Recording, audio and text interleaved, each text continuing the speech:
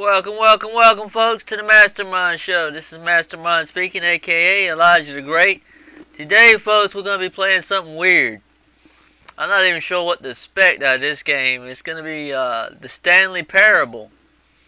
I'm not sure what it's really about, or, I just a little puzzled at this one. So let's just go right on into it and see what we can do. Let's see, let's go ahead and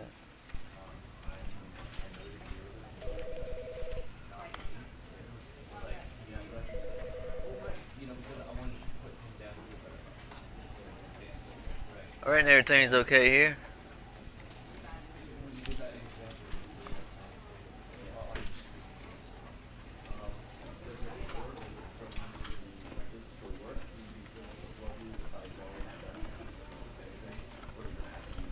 Alright.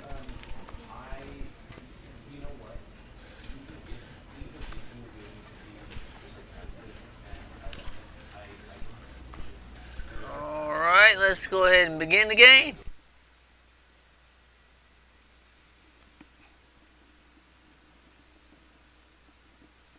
The end is never the end, is never the end, is loading. Ever the end. Huh.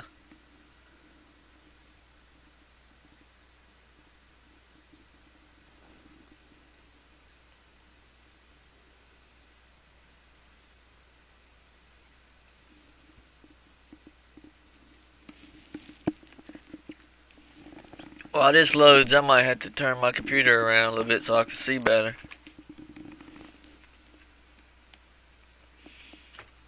So I'm going to go ahead and do that while this is loading.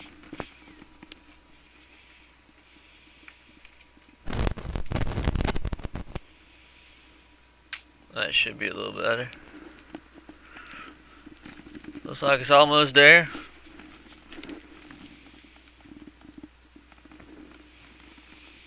Come on, load. Loading screen, come on now.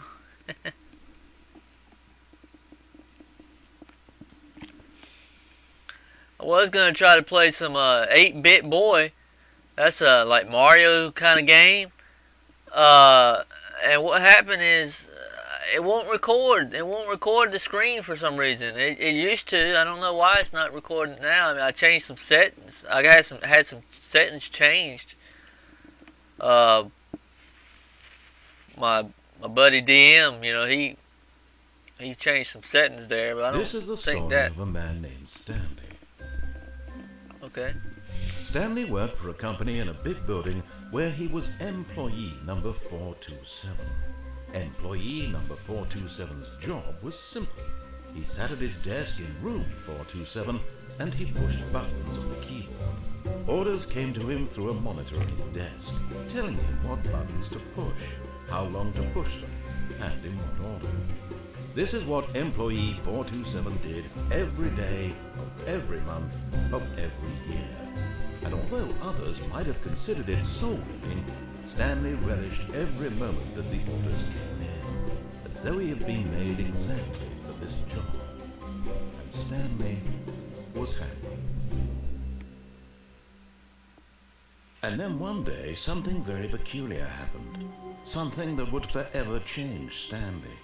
Something he would never quite forget. He had been at his desk for nearly an hour when he realized that not one single order had arrived on the monitor for him to follow. No one had showed up to give him instructions, call a meeting, or even say hi. Never in all his years at the company had this happened, this complete isolation. Something was very clearly wrong. Shocked, frozen solid, Stanley found himself unable to move for the longest time. But as he came to his wits and regained his senses, he got up from his desk and stepped out of his office.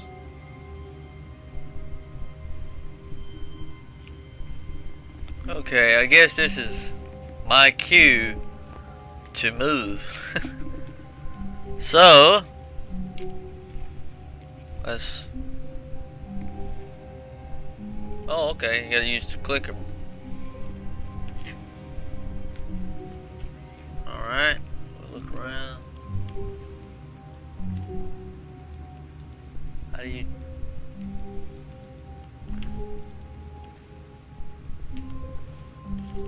Alright. Let's see here. Go through this open door. Won't let me in that one. Won't let me in that one. All of his co-workers were gone. What could it mean? Stanley decided to go to the meeting room. Perhaps he had simply missed a memo. Okay.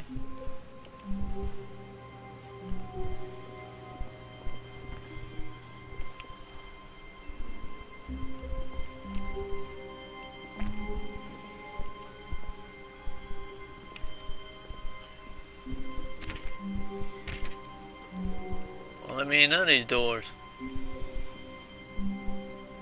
When Stanley came to a set of 2 open doors, he entered the door on his left. Let's try to right. This was not the correct way to the meeting room, and Stanley knew it perfectly well. Perhaps he wanted to stop by the employee lounge first, just to admire it. Ah, yes, truly a room worth admiring. It had really been worth the detour after all, just to spend a few moments here in this immaculate, beautifully constructed room. Stanley simply stood here, drinking it all in.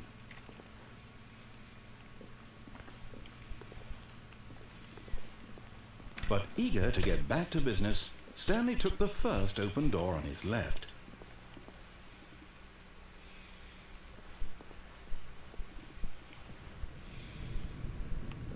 Stanley was so bad at following directions, it's incredible he wasn't 5 years ago.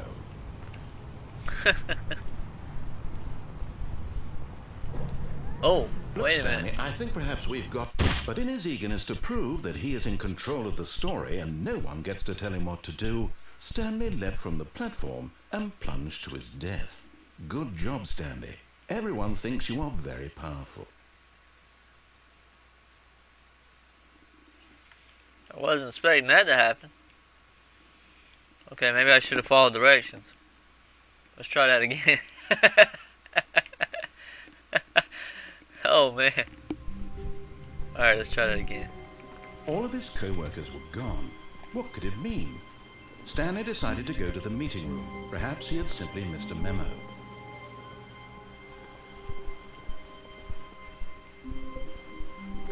When Stanley came to a set of 2 open doors, he entered the door on his left.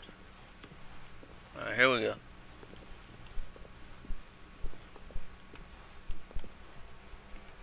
Yet there was not a single person here either. Feeling a wave of disbelief, Stanley decided to go up to his boss's office, hoping he might find an answer there.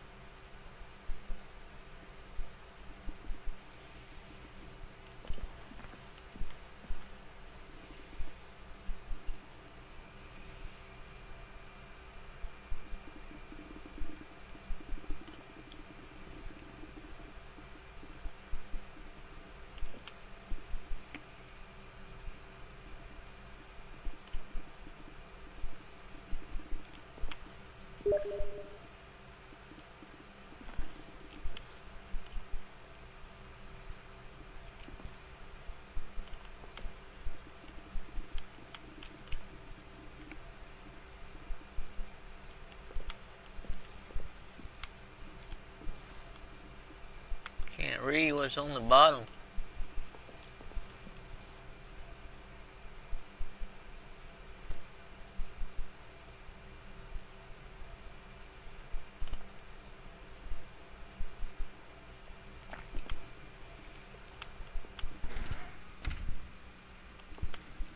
Let me see here. The broom closet.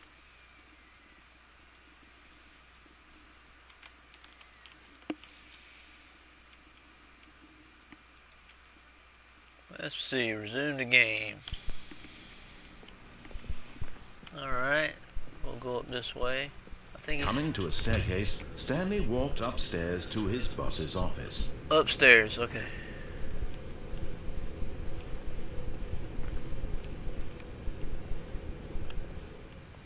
This must be the boss's office.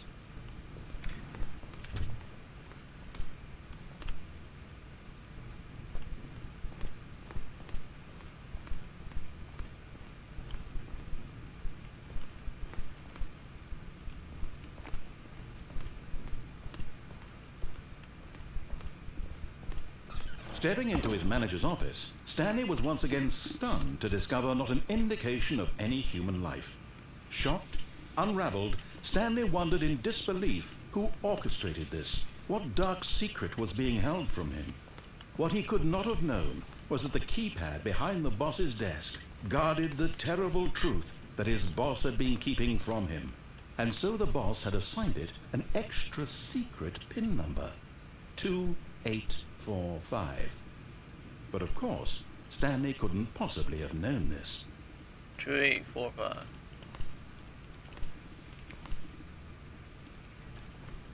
Two, 845.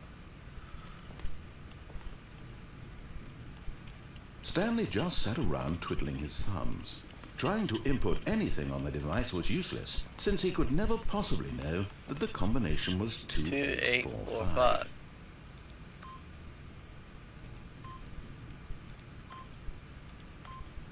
Yet incredibly, by simply pushing random buttons on the keypad, Stanley happened to input the correct code by sheer luck. Amazing. He stepped into the newly opened passageway.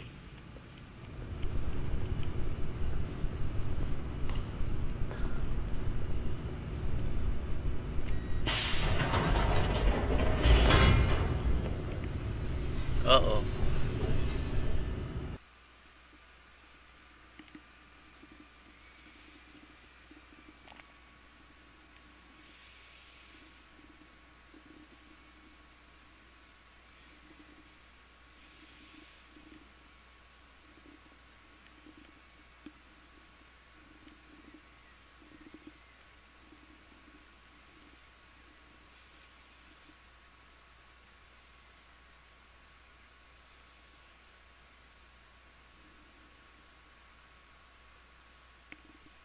Descending deeper into the building, Stanley realized he felt a bit peculiar. It was a stirring of emotion in his chest, as though he felt more free to think for himself, to question the nature of his job. Why did he feel this now, when for years it had never occurred to him? This question would not go unanswered for long.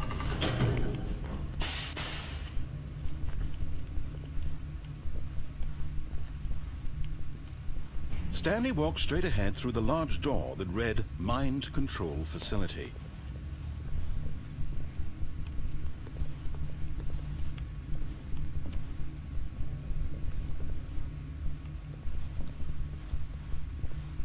Although this passageway had the word Escape written on it, the truth was that at the end of this hall, Stanley would meet his violent death.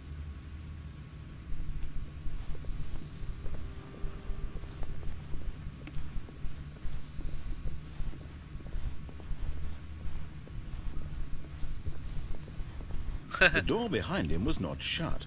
Stanley still had every opportunity to turn around and get back on track. I wonder if it's really going to do it.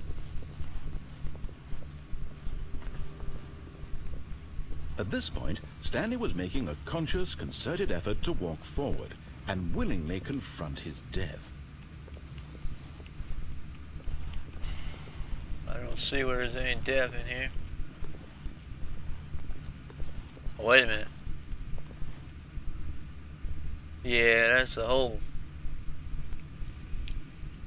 We ain't going there.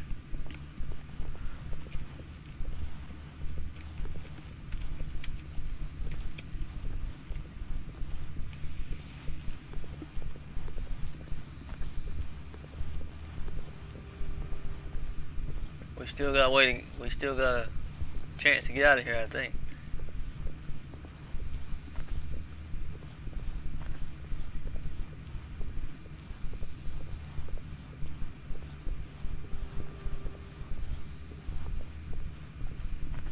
Of course, Stanley thought better of it and realized he simply had too much to live for. Alright, let's go in here.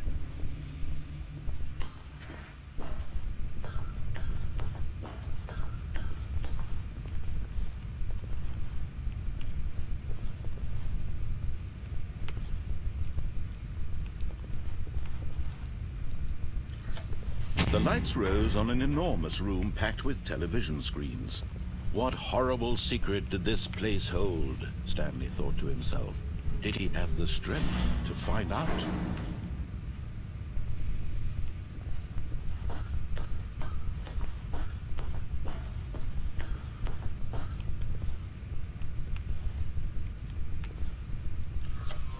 Now the monitors jumped to life, their true nature revealed. Each bore the number of an employee in the building, Stanley's co-workers. Lives of so many individuals reduced to images on a screen, and Stanley, one of them, eternally monitored in this place where freedom meant nothing.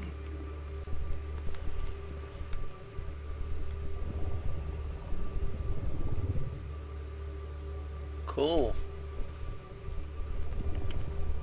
Now what?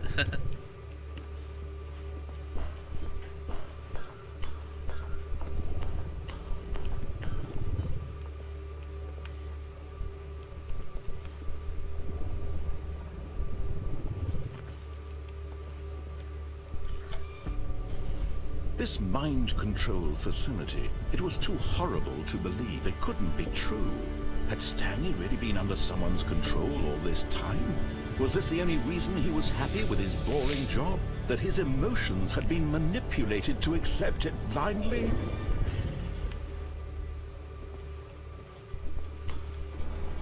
No. He refused to believe it. He couldn't accept it. His own life in someone else's control? Never! It was unthinkable. Wasn't it? Was it even possible? Had he truly spent his entire life utterly blind to the world?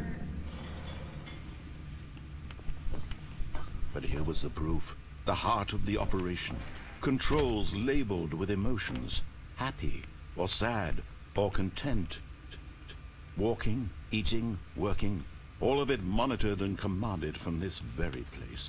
And as the cold reality of his past began to sink in, Stanley decided that this machinery would never again exert its terrible power over another human life.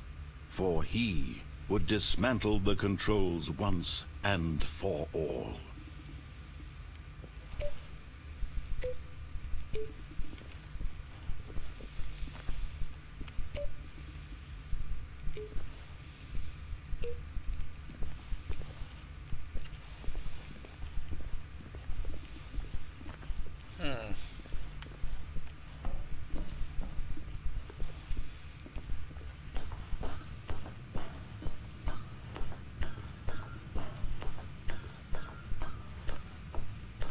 And when at last he found the source of the room's power, he knew it was his duty, his obligation, to put an end to this horrible place and to everything it stood for.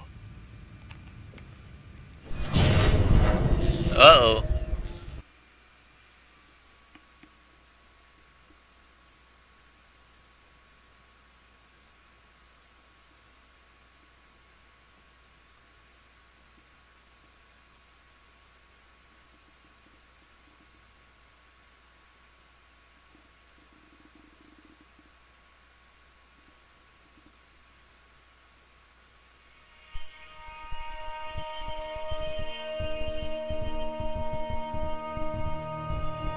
Blackness, and a rising chill of uncertainty. Was it over? Yes! He had won! He had defeated the machine, unshackled himself from someone else's command. Freedom was mere moments away. And yet, even as the immense door slowly opened, Stanley reflected on how many puzzles still lay unsolved. Where had his co-workers gone? How had he been freed from the machine's grasp? What other mysteries did this strange building hold? But as sunlight streamed into the chamber, He realized none of this mattered to him, for it was not knowledge or even power that he had been seeking, but happiness. Perhaps his goal had not been to understand, but to let go. No longer would anyone tell him where to go, what to do, or how to feel. Whatever life he lives, it will be his. And that was all he needed to know. It was perhaps the only thing worth knowing. Stanley stepped through the open door.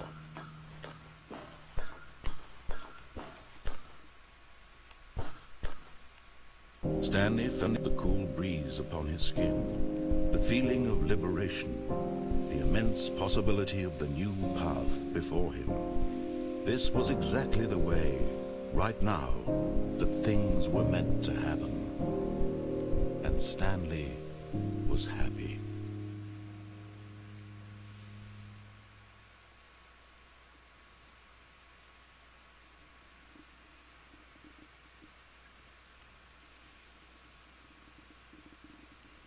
I think we just beat the game, folks.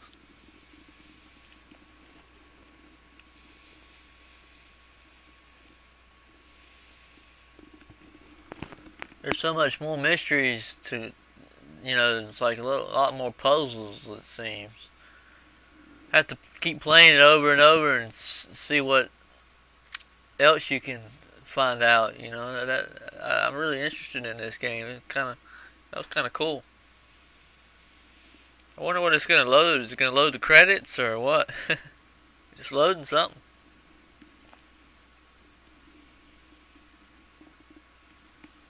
Loading, loading, loading. Dun, dun, dun, dun, dun, dun. Come on, come on. Come on, come on. Loading, loading, loading. It's going to load something.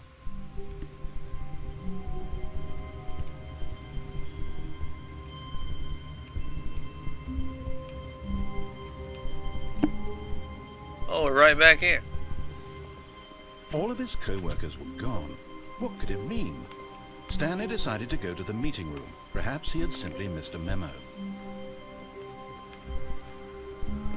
Alright, folks, that's going to be it for now.